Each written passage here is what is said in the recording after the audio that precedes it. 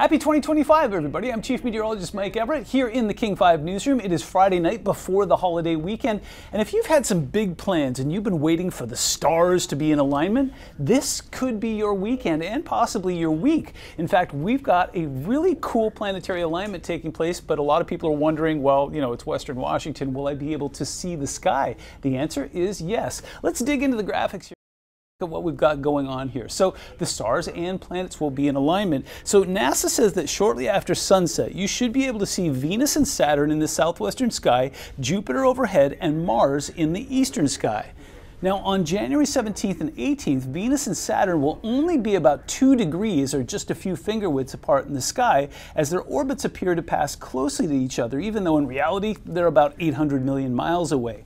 A 6th planetary alignment will occur around January 21st. Venus, Mars, Jupiter, Saturn, Uranus, and Neptune will appear in one ecliptic plane in the southern and eastern sky after sunset. However, only Mars, Jupiter, Venus, and Saturn will be visible to the naked eye. You'll need a telescope to see Uranus and Neptune.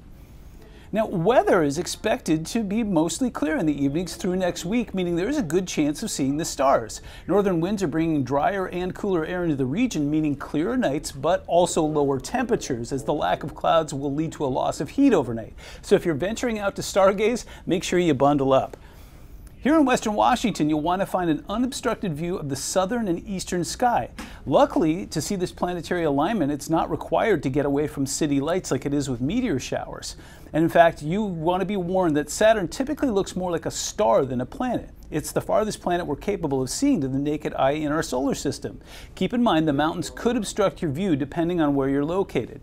NASA says the planetary alignment itself is not uncommon. However, for seeing 4 or 5 bright planets at once does not happen every year.